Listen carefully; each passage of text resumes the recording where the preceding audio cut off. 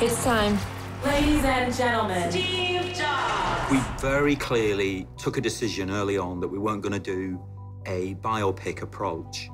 So it wasn't going to be based on mannerisms that we could check, you know, that we could look up, check, copy, you know, to convince people that this actually wasn't Michael Fassbender, this was Steve Jobs. We decided we're not going to go into that. And we went into it with the faith that you go into in a work of art, that you just abandon yourself to it. After a couple of minutes, you realize it's not the real Steve Jobs. This guy hasn't been prosthetically altered or CG altered to look like somebody he's not. And the production hasn't gone about double checking all the time the way he's standing to make sure it's Jobsian enough. It's actually, you put the character in through this extraordinary actor, Fassbender.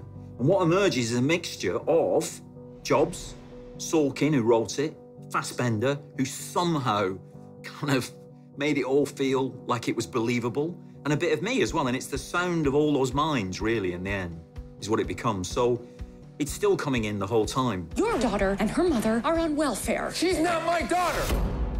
What you make isn't supposed to be the best part of you. You're a father. That's what's supposed to be the best part of you.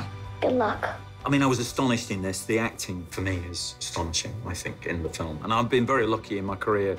I've been involved, to whatever degree you say, and a director's involved in acting, with a lot of very, very good actors. But I think this stuff of these guys, Fassbender and Winslet and Rogen and Jeff Daniels and Michael Stuhlbarg, they're incredible performances they give in the movie. So I hope they get some kind of recognition, yeah, and that will help the film, you know, continue its journey, and you hope people find it more, because, you know, a lot of people haven't found it yet. You can be decent and gifted at the same time. It's not binary.